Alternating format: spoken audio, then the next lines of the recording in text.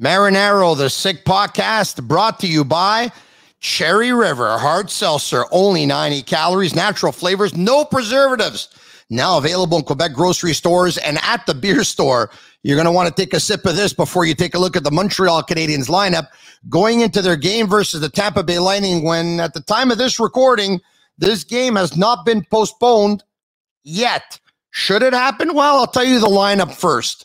First and foremost, actually, why don't I tell you who's out of the lineup? For the Montreal Canadiens, of course, Carey Price hasn't played a game the entire season. He's out. Add Jake Allen's name to the COVID protocol. The same thing for Joel Edmondson. The same thing for Jeff Petrie. The same thing for Ben Sherratt. The same thing for Weidman. Hoffman, we know, was already on the list. Toffoli, Anderson, Dvorak, and Byron Renault were already injured to begin with. This is a rather depleted, rather decimated Montreal Canadiens side. Earlier today at practice, Suzuki had Gallagher on his right wing and Drouin on his left wing. No shame in that line. But then listen to this. Pezzetta, Vedamo, and Paquette. Evans, Ylonen, and Belzil. Paling, Caulfield, and Harvey Pinard. On defense, Romanov, Savard, Kulak and Clag, Schuneman and Niku. And in goal, well, your goalies, Montembeault, Primo, because of course Price and Allen are out. This looks more like an American Hockey League team than it does a National Hockey League team. How many players at practice today make more than $1 million?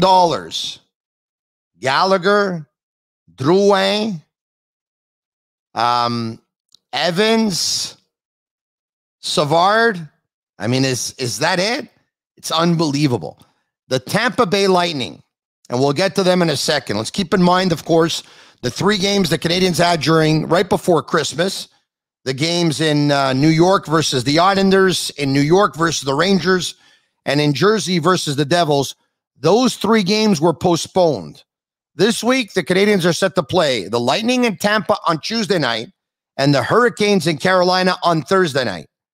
The Lightning, they don't have a number 1 goalie or number 2 goalie either. And at the forward position, Stamkos, Radish, Palat, Braden Point, Joseph, and Killorn, Colton, Perry, and Maroon, Nash, Fortier, and Kachuk, along with Hedman, Ruda, McDonough, and Bogosian, and Radish and Foote. Should be noted that Cirelli and Suster were added to the Lightning's COVID protocol list earlier today. So it's 2 decimated teams, to say the least. Very, very decimated teams. Now, if one of these teams is your favorite team or any other team in the National Hockey League, any other team or any team in the NFL, if that's your sport, with the playoffs around the corner there, just a couple of weeks away, sportbuffshop.com for all of their officially licensed sports apparel and even our sick merchandise. I'm wearing is this a joke? I like this one. Use code 615 for 15% off on all of their items. So a couple of weeks ago, I thought that, the National Hockey League was better off taking a 2-week break at the very minimum, shutting everything down to try and have everyone come back. But during the break, players tested positive for COVID that they were picking up at home, hanging out with their families, because, of course, their families are not in a bubble. We know that the bubble worked last year, but the players don't want to go into a bubble. The teams don't want to go into a bubble.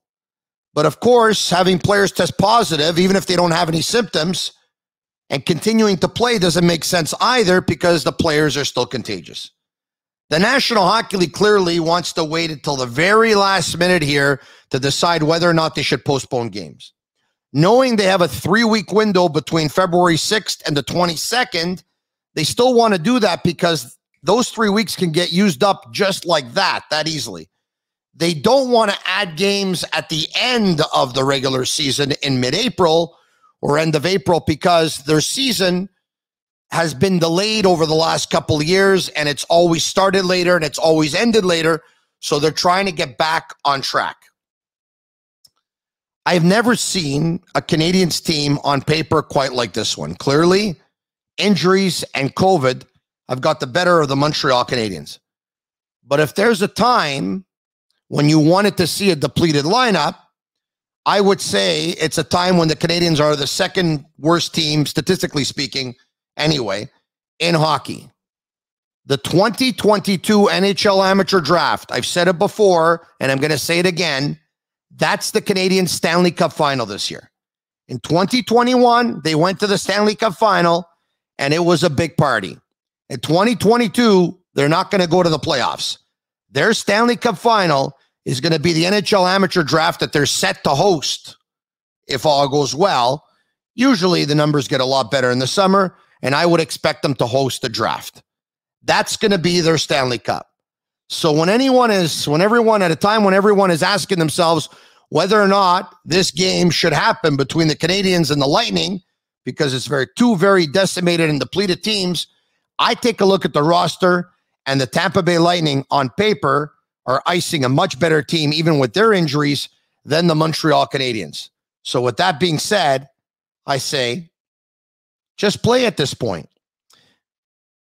Knowing that COVID is a reality and it's not going away, not anytime soon here, play these games. It's a reality for everyone. Every club is decimated. No club is being spared.